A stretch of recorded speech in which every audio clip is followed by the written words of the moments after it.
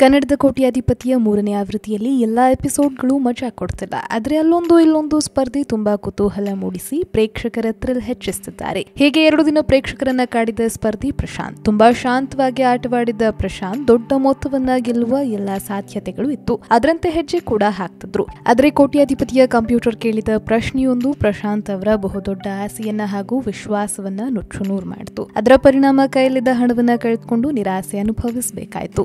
ಈ ವಾರದ ಸ್ಪರ್ಧಿಗಳ ಪೈಕಿ 25 ಲಕ್ಷ ಪ್ರಶ್ನೆ ಎದುರಿಸಿದ 2ನೇ ಸ್ಪರ್ಧಿ ಪ್ರಶಾಂತ್. ಸೋಮಶೇಖರ್ 25 ಲಕ್ಷದ ಪ್ರಶ್ನೆಗೆ ತಪ್ಪು ಉತ್ತರ ಕೊಟ್ಟಿದ್ರು. ಅವರನ್ನೇ ಹಿಂಬಾಲಿಸಿದ ಪ್ರಶಾಂತ್ 25 ಲಕ್ಷದ ಪ್ರಶ್ನೆಗೆ ತಪ್ಪು ಉತ್ತರ ಕೊಟ್ಟು ಕೈಯಲ್ಲಿದ್ದ ಹಣವನ್ನ ಕಳೆದುಕೊಂಡಿದ್ದಾರೆ. 25 ಲಕ್ಷದ ಪ್ರಶ್ನೆಯನ್ನು ಎದುರಿಸಿ ತಪ್ಪು ಉತ್ತರ ಕೊಟ್ಟ ಪ್ರಶಾಂತ್ 2ನೇ ಜಗಲಿಕಟ್ಟಿಗೆ ಜಾರಿದ್ರು. ಅಂದ್ರೆ 3,20,000 ಹಣವನ್ನ ಮಾತ್ರ ತನ್ನಲ್ಲಿ ಉಳಿಸಿಕೊಂಡ್ರು. 12,50,000 ಲಕ್ಷ ಗೆದ್ದು ಸೇಫ್ ಆಗಿ ಆಡ್ತಿದ್ದ ಪ್ರಶಾಂತ್ ತುಂಬಾ ಯೋಚನೆ ಮಾಡಿ ಉತ್ತರ ಕೊಟ್ರು. ಅಂದ್ಹಾಗೆ ಪ್ರಶಾಂತ್ ಅವರು ಸ್ವಲ್ಪ ಗಂಭೀರವಾಗಿ ಯೋಚನೆ ಮಾಡಿದ್ರೆ ಆಟವನ್ನ ಕ್ವಿಟ್ ಮಾಡಬಹುದಿತ್ತು. ಆಗ ಕೈಯಲ್ಲಿ 12.5 ಲಕ್ಷ ಉಳಿಸಿಕೊಳ್ಬಹುದಿತ್ತು. ಆದರೆ ವಿಶ್ವಾಸದಿಂದ ಆಡಿದ ಪ್ರಶಾಂತ್ 25 ಲಕ್ಷ ಗೆಲ್ಲುವ ಭರವಸೆಯಲ್ಲಿದ್ರು. ಆ ಭರವಸೆ ನಿಜವಾಗ್ಲಿಲ್ಲ.